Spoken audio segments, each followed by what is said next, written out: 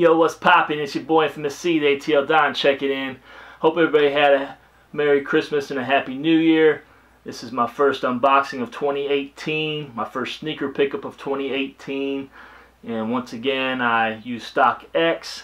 I've wanted this shoe for a while. It sold out when it first dropped. Luckily, I was able to get it under retail from StockX. If y'all are not familiar with StockX, you need to check them out. You find great deals, way better prices than Flight Club and Stadium Goods and all these other resale places. I think it should be the #1 go-to. They also sell Supreme.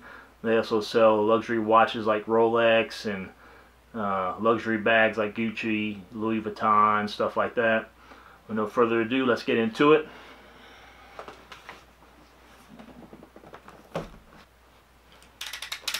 I thought StockX was based out of Michigan. My previous packages came from Michigan, because I know when the seller sells the item, they have to ship it to them first to be authenticated.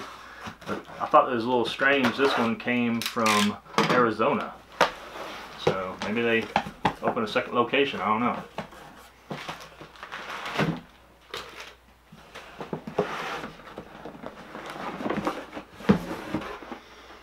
As everyone knows, I'm a big Jordan 1 fan. Nike box.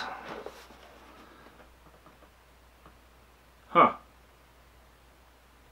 I wonder if they're affiliated with Nice Kicks. This is where this came from. Very interesting. This is the Jordan 1 Flyknit, the red and black colorway, aka the Breads.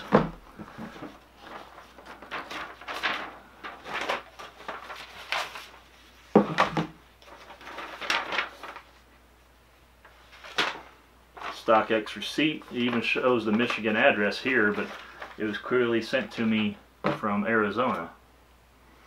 StockX authentication card, StockX sticker. Got the Breads size 12 and the Flyknit.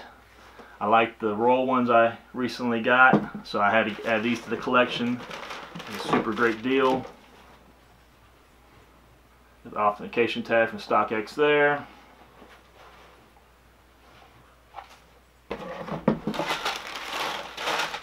One thing I never understood is why these sold out right away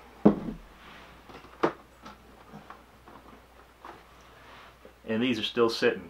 I just don't understand that. It makes no sense whatsoever when you consider on April 1st when the regular Jordan 1 Royals dropped, they sold out right away. You would assume the Flyknit version would have a similar success since the Bread version did, but for some reason these are still sitting. I don't know why. Not sitting in every store, but in the Atlanta area you can find them.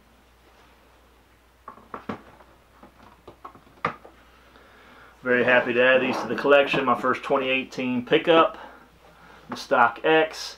That's my #1 go-to now for buying shoes at resale. If I have to buy them at resale, luckily I got these for $145, which is $35 below resale, so I scored a W on that one.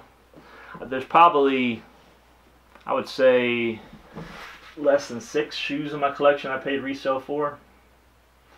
I know I paid resale for the Jordan 5 Retro Metallics. I paid resale for the Jordan 1 Chicago colorway. Let's see.